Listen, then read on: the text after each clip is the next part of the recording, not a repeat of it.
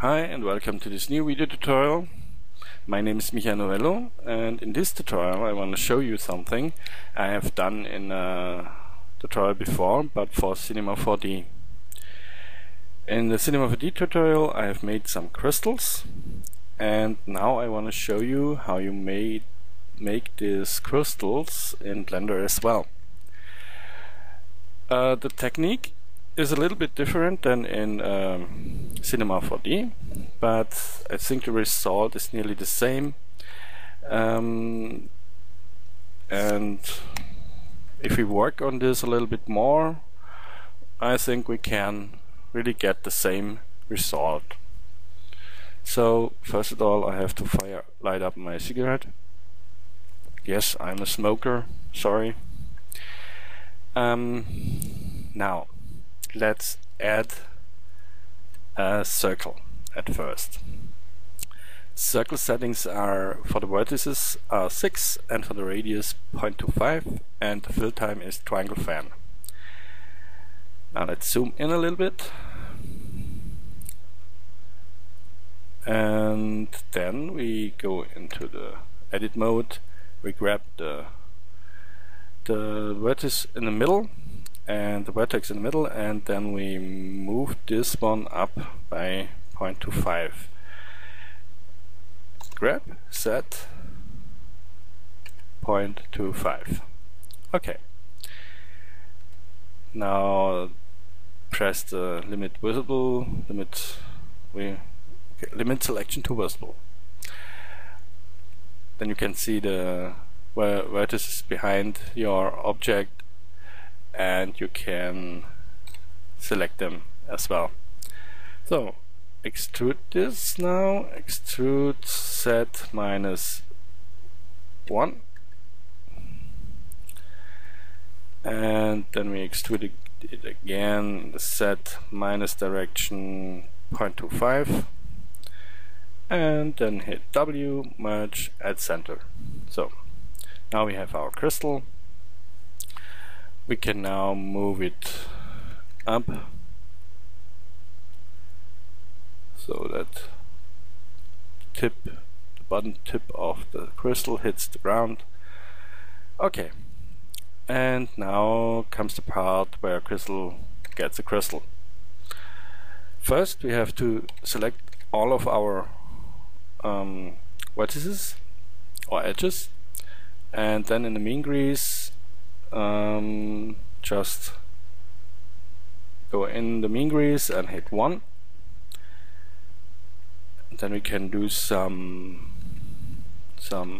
edge loops like this, and now we can use the knife tool and we do some random cuts here. Just do random cuts, don't use any patterns, try to be random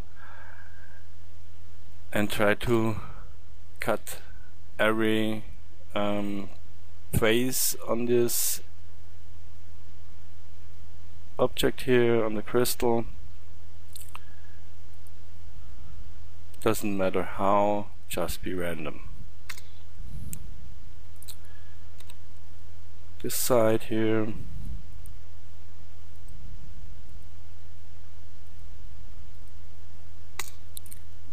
Okay, and I think that's the last side here.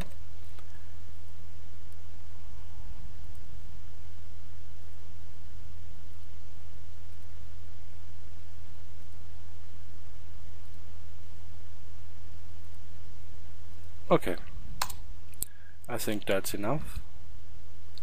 Okay, and now let's add, before we switch to cycles, we add here real quick, not a material, sorry.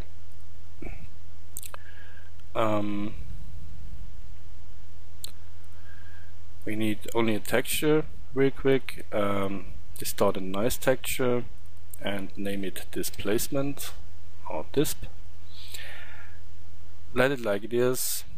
Okay, sure, you can change the settings, but I think this is working good, so let it like it is. Then switch to the cyclist render, add a new material, add a glass material, and in the IOR put number 2. And then we go to the modifiers and we add a subdivision surface modifier, and the render maybe 3, optimal display, and then we add a displace modifier, and we choose our displacement texture. And as you can see, it's really messed up. We have to lower the strength a little bit to 0.01, and now I think that's looking really good. As you can see, the displacement gives us a little bit of structure here, but you have to use a subdivision surface modifier before you use a displace modifier. The subsurf modifier gives us a little bit more geometry. So now we are nearly finished. We add a plane. We position our camera real quick, and the plane we can scale it up to 10, and we add real quick a plane rotated in X 90 degrees. We put it here, set X a little bit up. We add here an emission material, a real quick emission material with strength of 2, and we duplicate this, move it to here, rotate it in Z axis 45 degrees minus, and then we put it here out of the camera view, just to have another light in place. So, and now we can go to the world settings. We use nodes, we use an environment texture, and in the environment texture we can use hdri, like as example like this, just to have something to reflect. It doesn't matter what you are reflecting, you have to reflect something, because it's glass, it's transparent, and it's specular, so we need something, or it's reflective, so we have to reflect something on the surface. Okay, and now let's look through the camera. Let's check the render settings, go to GPU, then samplings, we add crank the numbers up to 200 just for the test here, and full global illumination is okay. So now let's do a real quick render,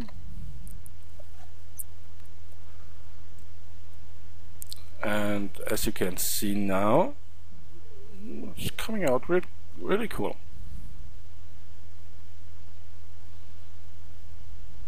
I will pause the render until it's finished.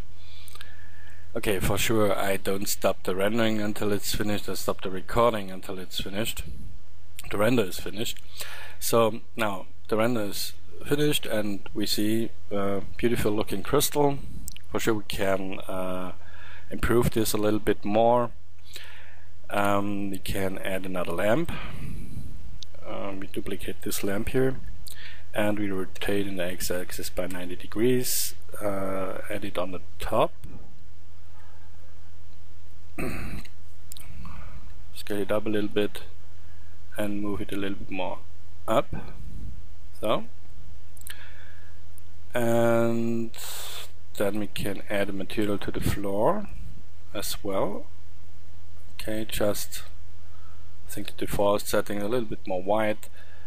Okay, I think that's okay. And yeah, I think the crystal is looking real cool. to add some more reflection, you can add some objects in your scene, or just move your crystal a little bit and copy it and rotate it.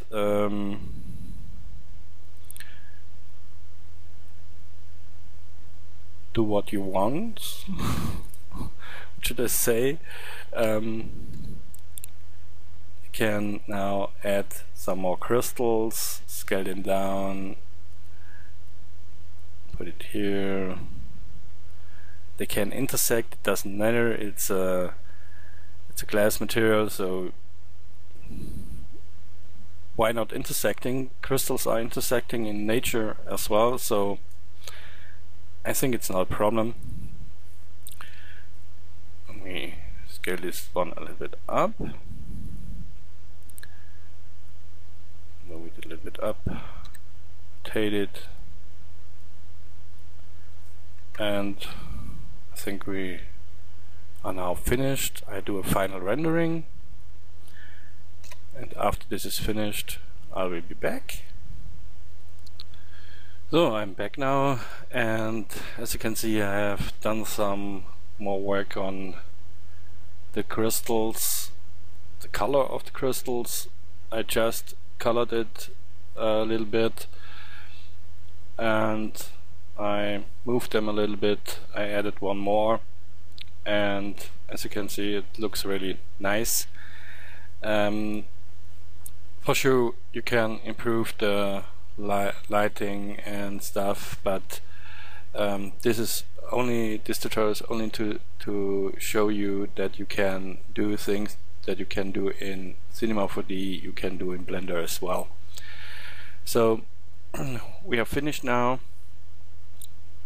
Thank you for watching, and I hope you liked this tutorial, and we see us the next time. Bye. And by the way, excuse my bad English.